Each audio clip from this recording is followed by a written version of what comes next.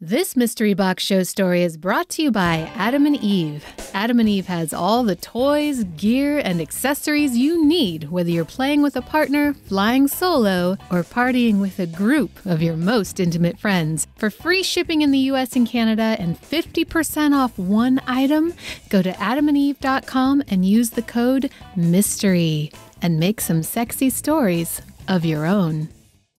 Please welcome to the stage, Emma Fordham.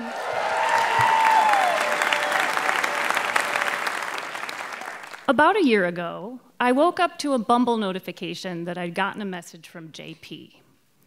Now, this surprised me because a couple days earlier, I'd messaged him saying, hey, we live 2.5 hours apart. We're never gonna meet. This isn't gonna work. And then when I read what he'd written, my surprise only deepened. This is what he wrote. Hi, Emma, I'm rolling the dice. I know you're just gonna be mad at me. I know you're gonna block me. I just ask that you don't report me. It's been 4 years since I last touched a woman. I miss giving pleasure. I just wanna be seen. Here you go. Now, when I said that, you probably inserted some commas, some periods, some exclamation points. I need you to delete all of them. Because when JP wrote, he rarely, if ever, used punctuation. Now, you just heard that I'm a writing teacher. So this is an affront to everything that I stand for. But he'd also attached 2 photos. Now, for those of you who've done the Bumble, Tinder, online dating thing, you know that when photos initially come through, they're blurred out. But I had a feeling, before I even opened them, what I received. So I took a sip of tea, I took a deep breath, I clicked on the first, and the image filled my screen. And my initial reaction was, oh, okay, yep, I got a dick pic. The photo started right under his nose and ended at the base of a very erect penis. And I knew how I was supposed to react. I was supposed to find this disgusting. I was supposed to feel put off by this. I was supposed to screenshot this and immediately text all my friends to make merciless fun of this. But as I examined the photo, I had to admit to myself, I don't hate this.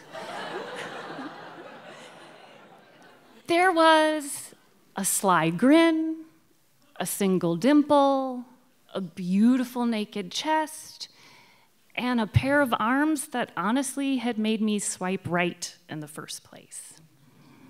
So I opened the second photo, and my reaction is similar to the first, like, yep, okay. It was the same type of pose with the same soft directional lighting, except this time, his mouth was open, and his hand was around his cock, and he was clearly masturbating. And while I liked this photo a little less than the first, I had to admit to myself, this is kind of hot. I thought about what he'd said, please don't block me. And I knew in that moment, okay, I should probably unmatch him. But instead I thought, okay, I'll just write him back.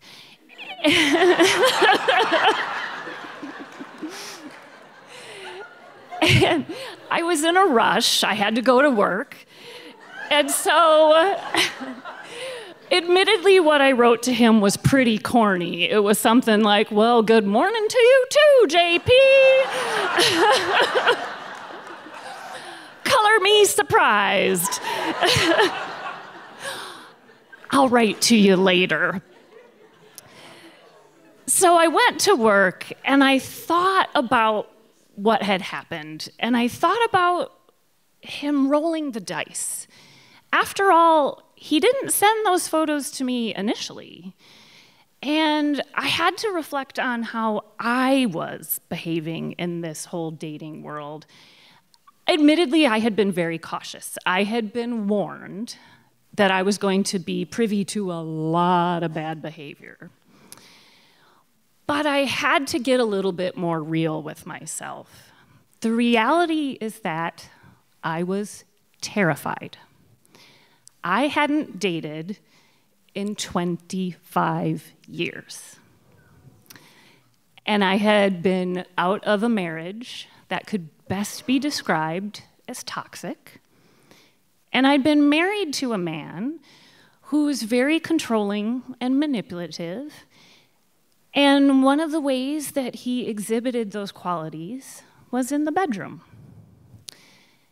There were times, if he didn't finish, where he'd say to me, hey, make sure you do your Kegels.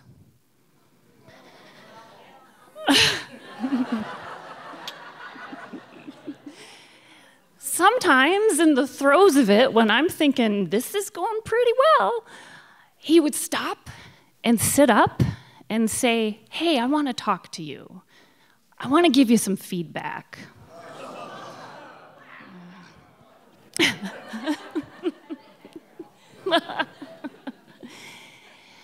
And towards the end, when sex for me was so fraught with anxiety that I could barely get through it, he said to me, I think I know what the problem is.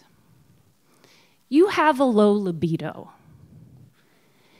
And not only did I believe him, I accepted the implication.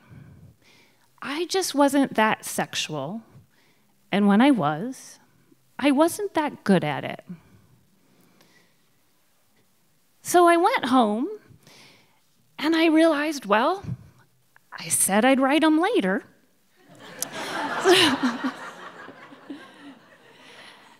And you know, I teach writing, so I love words.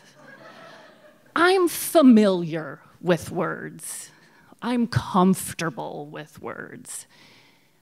But it occurred to me that there's a way to send 1,000 of them pretty efficiently all at once. So I went into my bedroom, and even though I live alone, I shut the door. I closed the drapes. I turned on the bedside lamp. I turned off the overhead light. I pushed the laundry off my bed. I straightened the covers, took off all my clothes, and took a nude selfie.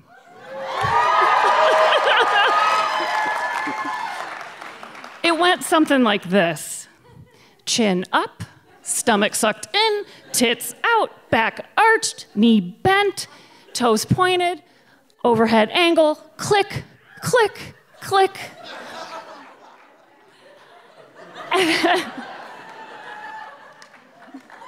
I'd studied.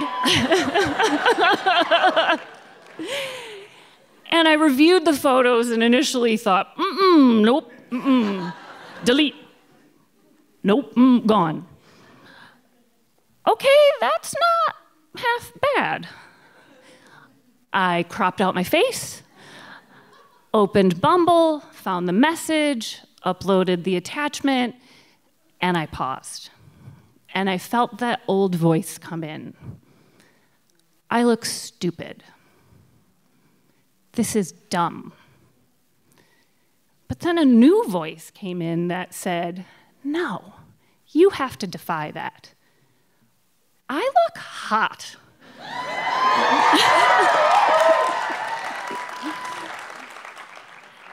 And before I could talk myself out of it, I hit send. And then my reaction was, oh, fuck.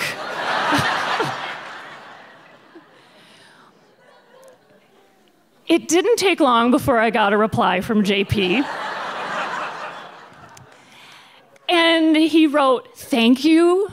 Oh my God, you're so sexy. And then he put in every emoji possible. Lips, heart, eyeballs, tongue, waterfall, eggplant, peach.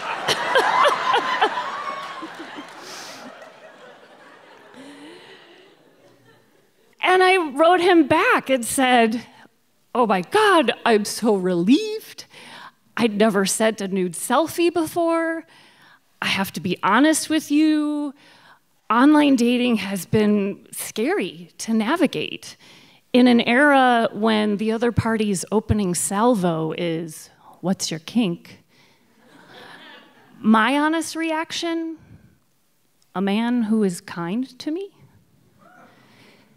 And I told him a little bit about my marriage and hinted at the ways I'd been feeling, that I had felt small, juvenile, behind. I didn't get a message back from him that night, and the next day I go to work and I find myself at a faculty department meeting. And I'm listening to some scintillating debate about the institutional hiring plan. And like any responsible faculty member, I'm surreptitiously checking my phone. And a notification comes through that I have a message from JP. And I open it thinking he's going to respond to what I'd written the night before.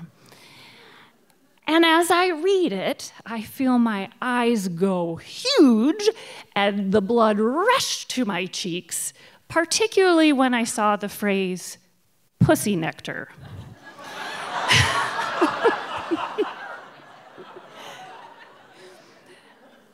I flip my phone over, I feel my leg start to go, and I think, I have got to get out of here. I make it through the meeting, I rush home, and once again, I go into my bedroom and shut the door so I can read his message in peace. He had written 2 full pages of the nastiest, dirtiest, explicit description of all the ways he wanted to eat my pussy.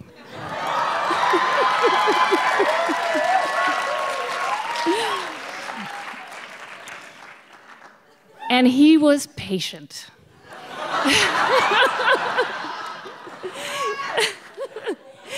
He started with how he would kiss me, soft and slow, then tugging on my bottom lip, how he would move down my neck, my collarbone, my breasts, until finally he could worship my yoni. He'd start like a snake with its tongue darting out to smell the air.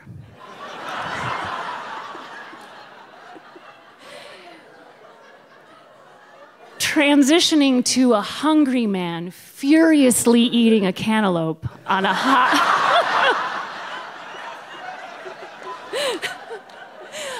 hot summer day. And never before in all of my life have I found his complete and total disregard for the conventions of grammar so goddamn erotic. I think it took me 20 seconds of touching myself before I came.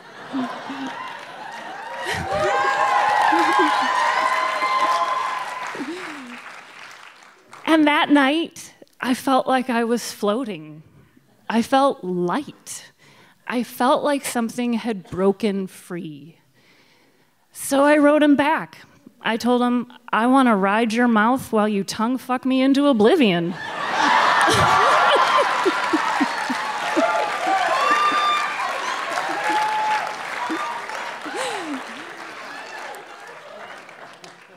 And we kept up these exchanges for a few days, sending more photos, sending more sex, until about a week passed, and I checked my Bumble queue, and poof, he disappeared. There was no goodbye, there was no notification, no indication that his account had been deactivated, and for all I know, he was a creeper who had sent those photos to everybody. And if that's true, my honest reaction to that, I don't care. The truth is, I owe JP a debt of gratitude. He helped me reclaim something I thought I'd lost. And so, to all of you, but most of all to JP for sending me that beautiful dick pic, I say thank you.